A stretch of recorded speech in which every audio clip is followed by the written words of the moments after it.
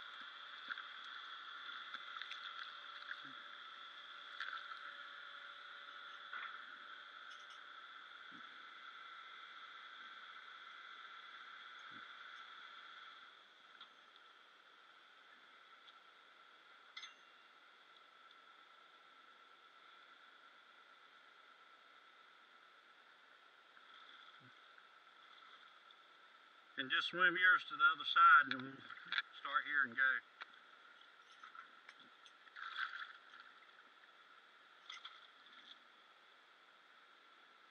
We're already hooked up.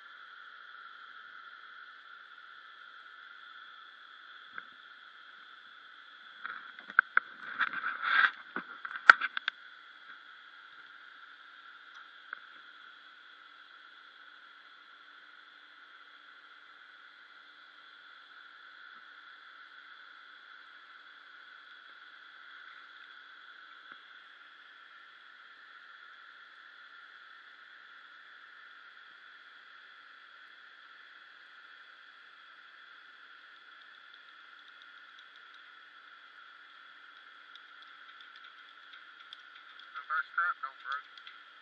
I bet it does.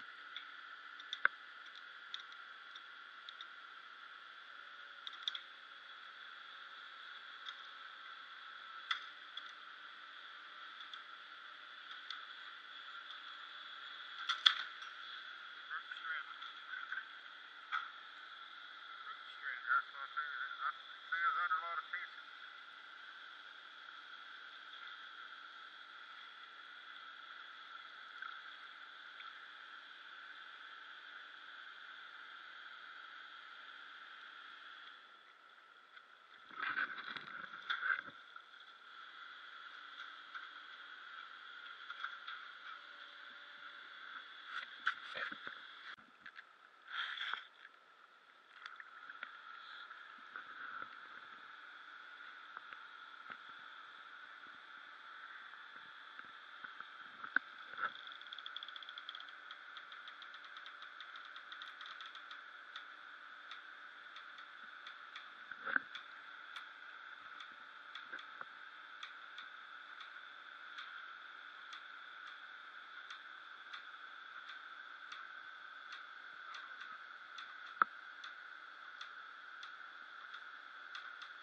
If you go slow and let the water drain, it might work.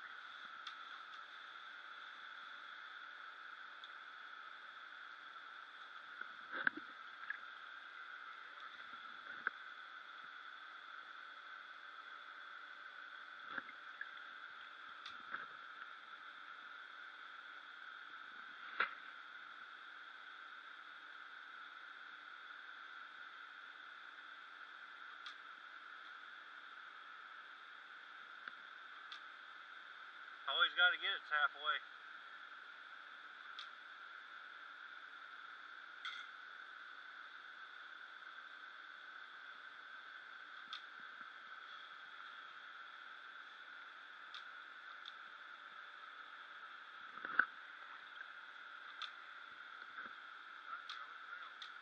Huh?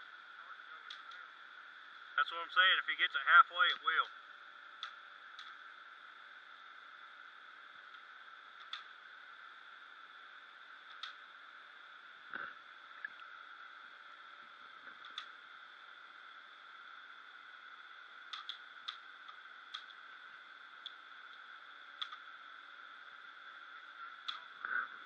Yeah. Well, it can't go forward.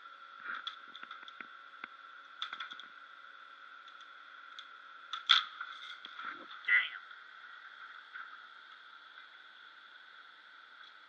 Seriously?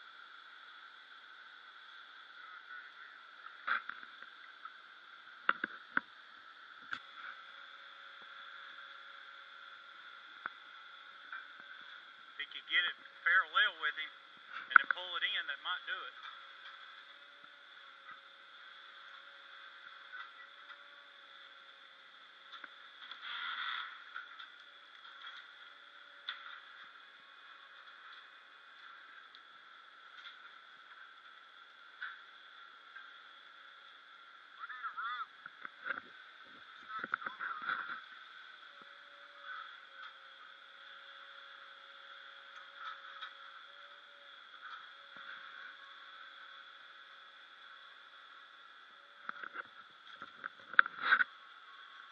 He could go straight up with it.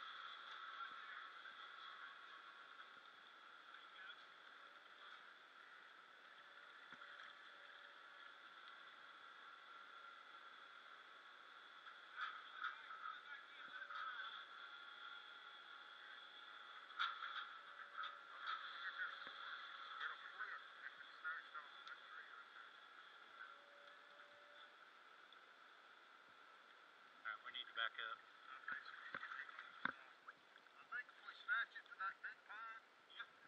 Come on. Don't stop. Go with it.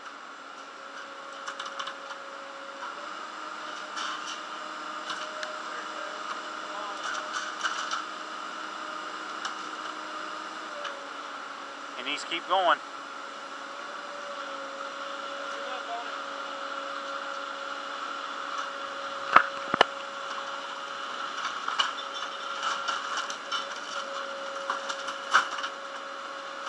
There it goes.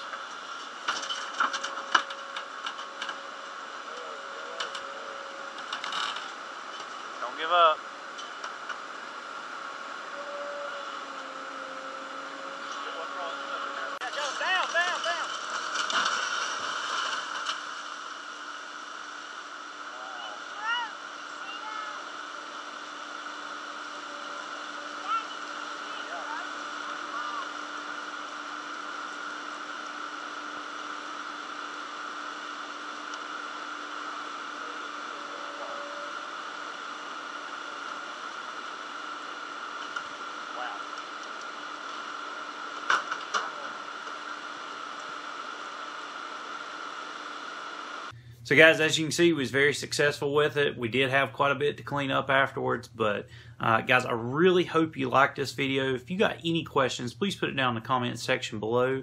If you like these style videos, do me two favors. Make sure you hit that like button and definitely share this video as well.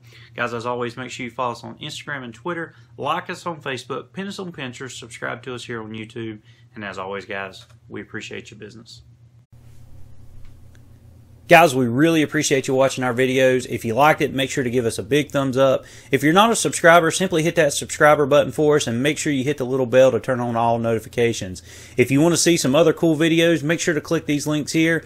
They could be scuba tips, they could be diving videos, search and recovery videos, or gear reviews. Once again, guys, we really appreciate it.